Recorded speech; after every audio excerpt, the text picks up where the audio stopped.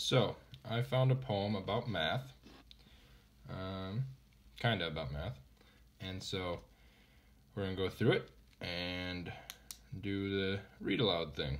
So, first I'm going to read through the whole poem, and when I come back, I'll state my summary and inference about each of the categories I broke it up into. 50 stars and 13 stripes. Wavy, patriotic mathematician, do the math. Subtraction or addition, what will the numbers be, 37 or 63? Slavery took away my parents' human rights and their children's dignity. I got 59 stripes to show what was done to me. Every year on this earth, I've seen my people mistreated wickedly. Promises, promises, was the number 40 plus 1. 40 acres and a mule. Reparation was a cheap trade-off for my ancestors' suffering and misery. But that promissory note still ain't never been given to me. Subtraction ends with a negative number, obviously. -0 is deeper than a 6 feet hole. It's so cold inside the modern slave quarters, the project pipes are froze. Go bury the bones, now there's less to feed. Politicians playing oppression dominoes. Moving over to the addition side of the patriotic math equation, I got a lot of woe heaped on my poor poverty. More income inequality, more housing discrimination illegality, more police brutality, and much, much more drugs pouring into every ghetto community. Add it all up, this is what I see. Red, white, and blue platitudes is suffocating me. Red is our labor paid with blood. White is our cotton weary purity.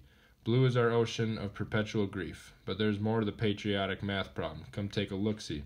We got multiplication and division to intellectually wrestle with morally. Stripping away health care and welfare has multiplied the cries of the poor.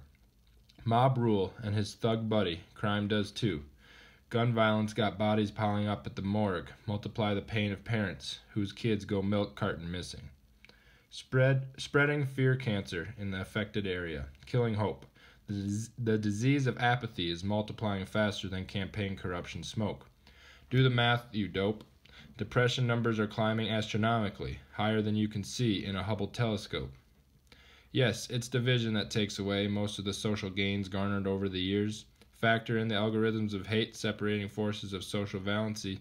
Divide the bond of racial harmony, cancel out certain colors in the voting crayon box. Do the math and understand. Division is a common denominator pox. And last on the patriotic math problem list is fractions and percentages. That's how the revolutionary colonies' tax returns were itemized in the beginning. 3/5, 60% human. Slaves were never counted to be worth much. Tax write-off humans who were sub. Back to the future with another tax cut.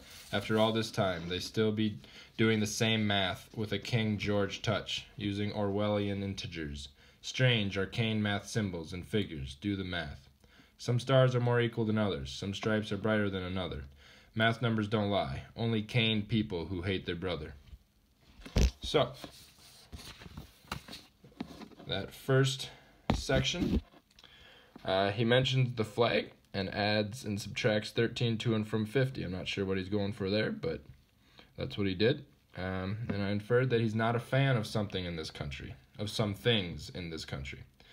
Next, he's the descendant of slaves who were whipped and mistreated, was the summary. And in the inference, his family hasn't had it easy.